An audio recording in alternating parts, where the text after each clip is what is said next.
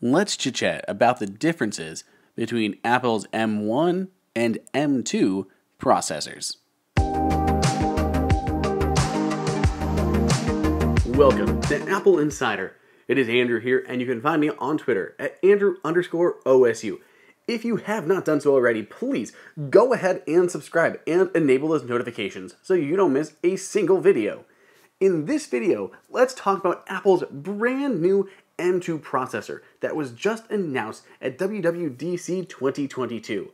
At DubDub, Apple usually doesn't release new hardware, but this year we were surprised with both a MacBook Air and a 13-inch MacBook Pro equipped with Apple's M2 processor. So let's compare that M2 against the existing and still available M1 processor before we get our hands on these new machines. Apple's M2 is built on an enhanced second generation 5nm process. It includes 20 billion transistors, which is a 20% boost over the 16 billion contained in the M1. Additionally, it processes about 15.8 trillion operations every second, which is a 40% increase from what the M1 was capable of. So they're using an updated process to build the M2. But how does it fare in terms of cores and performance? Well, the M2, just like the M1, is an 8-core chip. There are 4 high-efficiency cores and 4 high-performance cores. Apple, though, has increased the clock speed on some of its cores, allowing them to run a bit faster. In taking all this into consideration, the M2 is able to run up to 18% faster than the M1 while drawing the same amount of power. If I could just interrupt myself for one moment, I have to thank our sponsor for this video, Jamf. Jamf is the de facto standard in Apple mobile device management, and it's trusted by more than 62,000 businesses, schools, and hospitals. Apple's exceptional hardware is only half of the equation. How you secure, manage, and empower your users with that technology is the other half, and Jamf makes that happen. Jamf has the ability to scale to any business, whether you've got just a handful of iPhones or iPads or tens of thousands of iPhones, iPads, Macs, or Apple TVs, Jamf can be your solution. Jamf is ready to scale to any size business, whether you've got a handful of iPads or you have tens of thousands of iPhones, iPads, Macs, and Apple TVs. Jamf can be the solution. Recently, it introduced App Installers, which is an automated way for IT teams to update third-party Mac apps when a new version is released. Jamf automatically sources, packages, and deploys the new versions, ensuring users have the latest features and security patches. On a personal note, I've actually had the opportunity to sit down with several organizations that have rolled out Jamf MDM solutions in their businesses, and they have always spoken extremely highly of Jamf software and credited it with making all of their goals a reality.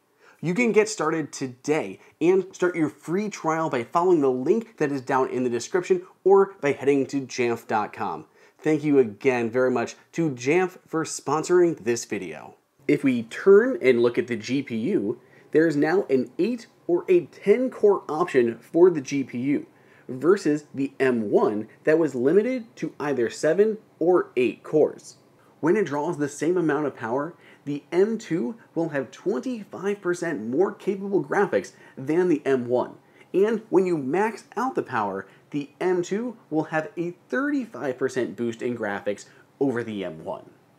Both chips include Apple's 16-core neural engine, though Apple says there is a new next-generation neural engine and secure enclave. In numbers, the neural engine is reportedly up to 40% faster at operations than the one contained in the M1. Another difference between these machines is the memory. Apple uses a great unified memory architecture across its silicon, and with the M2, it now has 100 gigabytes per second of bandwidth for memory, which is a 50% increase over the M1. Rather than being capped at 16 gigs, you can now configure an M2 MacBook Air or MacBook Pro with up to 24 gigs of memory. Apple's also brought some other features from the M1 Pro to the M2 processor. For example, Apple has new hardware-accelerated video encode and decode engines. So there's hardware-accelerated encode and decode video engines, as well as a dedicated ProRes encode engine and a dedicated ProRes decode engine on this M2 chip, which means anyone who's using it for video tasks at all should see definite improvements in their rendering and exports. Apple has just announced these new chips, and I have not yet had a chance to try them out for myself, but I think Apple has done a great job on its second generation of silicon for the Mac. Apple still has the M1 Pro, the M1 Max, and the M1 Ultra that are above the M2 chip. So don't worry that those chips are going to be eclipsed by the M2. Apple will surely be introducing an M2 Pro, an M2 Max, and M2 Ultra at some point down the line. This is just the beginning, starting out in these consumer machines, and it is a great step forward. Is it a big enough upgrade over the M1 to warrant upgrading your M1 machine? I'm not so sure quite yet. I have to get my hands on a new Air and MacBook Pro and test them out for myself and see how much of a performance difference there actually is in real-world use. But from these numbers, it's definitely tempting for some users.